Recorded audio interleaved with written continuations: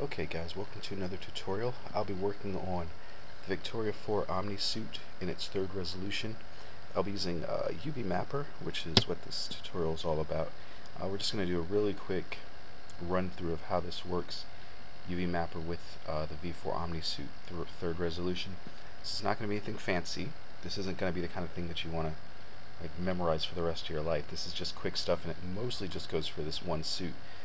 And it mostly goes only if you're using UVMapper. That's if you don't have anything else to map with. Because really, UVMapper is your bottom barrel, very free, and it's very useful, extremely useful in fact. But for only doing UV maps, not so much. Almost everybody's going to use something else. But let's just try just to use UVMapper and see what we can get away with. Because there are some pretty cool stuff you can do in here. So with that said, let's pop it open, UVMapper.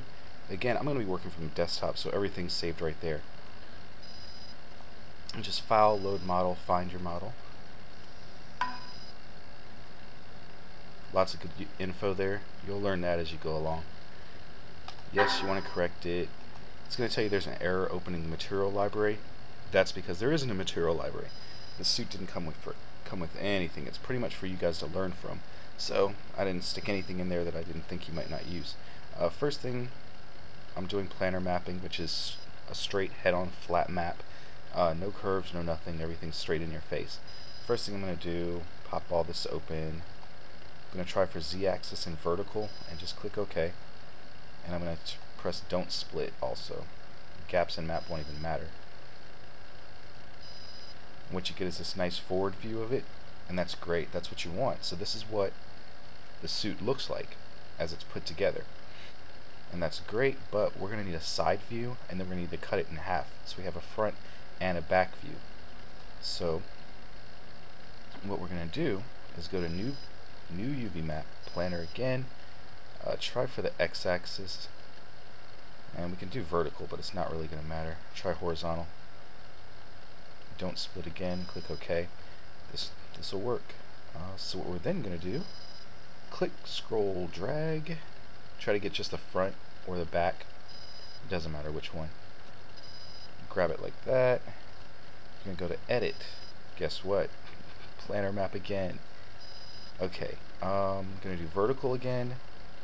This time Z-axis, and don't split, but you want the result scaled, so you click OK. And that's going to give you this tiny little map that's way over here. It's really small. Next thing you're going to do, grab this lower half. You're going to do the same thing again, so just new UV map planner. You'll have the same thing set up, so just click OK. And that gives you this other tiny little map. So what you're going to do is drag them right next to each other, or at least try to.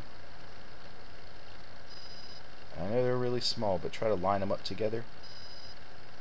And so what we're going to do is select both of them, and then try to resize them. So just click, scroll, drag, and do the same thing all over again. Oops. And if you miss, start over again. I missed some faces there, so I had to start over. Alright. Right click to finish that up. And as you can see, you're set, you're done. Bingo bango, you got no problems. Or you have a lot of problems if you really wanted something really detailed, which this isn't. This is not really detailed, guys. This is not the kind of map that you could sell to somebody, or a template anyway. You couldn't sell this to anybody, but it's a good place to start. So what we're going to do now is try to do what's called material zoning. You guys know that if you use Dazzle Poser, so what we're going to do is grab, let's say, the section here, and looks like I missed something, but you know what, I shouldn't care, I'm just doing a tutorial, so yeah, I don't care. So what I'm going to do is go to assign, and assign this to a material, and there aren't any right now. Default mat is just pretty much what every kind of software for 3D will name it. Zones that don't have any sort of material name to them.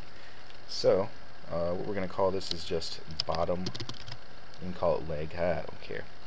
It's your thing. It says it doesn't exist. Do you want to create that material? Sure. Next thing. Actually, let's turn this on right now. Go to color and by material. As you can see, the red is where your bottom was starting. We'll grab this here, and we're going to go edit, assign to material. This one's going to be called middle. Bet you didn't see that one coming. Yes, we want to create it. And look, we missed a section. Oh my goodness, what do we do? Oh no. All you do is just select it, or select even more of it, whatever. Go to edit, assign to material, and you'll see it in this little scroll thing right here. And just select whatever you wanted to assign it to. Middle. Okay. Click off. There you go. This stuff here at the top, since I've got a bottom and a middle, guess what I'm going to call this? Maybe I'll call it Tucson. No, I'll just call it top. So assign to top. Why did I press the R 2 times? Anyway, whatever. You click it. You want to create the top? Yes. And you click off. Ta-da! RGB. Right? RGB. No, I didn't think it was going to do RGB, but whatever. Anyway, there you go. So you do your file and save model, export normals, all that stuff. Da da da da da. This is your main one, since you just did materials, and that's what this is about. Yes, you want to export materials. Yes, you want the UVMapper regions. That's fine. Normally this stuff doesn't matter. These options, you're going to use these eventually, but we're not messing with any of this stuff. All this stuff is fine. Just click OK. And save it to wherever you had saved it. You don't have to overwrite your original model. I'm just doing that anyway. If you want a template to draw on, then you do want to save a map. So save texture map. You can save it at whatever size you want.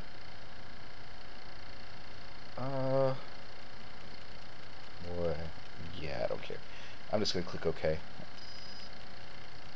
Have it save it right on the desktop. And at this point I can close this and get done. Okay, over here in Poser, what we're going to do is File, Import, and you're going to use the wavefront object. You're going to turn off all the options. Click OK. It'll import, and there's the suit right there. What we're going to do really quick is check to make sure the material zones are there. So just click one. We see the bottom right there. So just switch the color to anything. And if you see it changing, you know that's pretty much it. You got it. So you're pretty much set, but just make sure. Yep. Alright. Alright, outfit as a go. Now we need to rig it. Okay, then head over into the setup room. Just click yes when it brings that warning up. What you're going to do is go for the development foundation. You just double click that. It'll pop some bones in there. What you then need to do is click the grouping tool and click auto group, and that'll assign a whole lot of groups in here that Victoria normally has. Close everything down, head out to the pose room, see how she works. Okay, so the suit's there, so what we're going to do is just conform to Victoria 4. Looks okay so far. Give her a pose.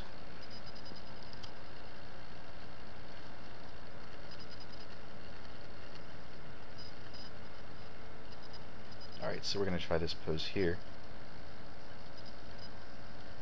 And there we go. Now you see there's jagged parts poking out, but that's for another tutorial. But the basic gist is you got it done. Thanks for watching.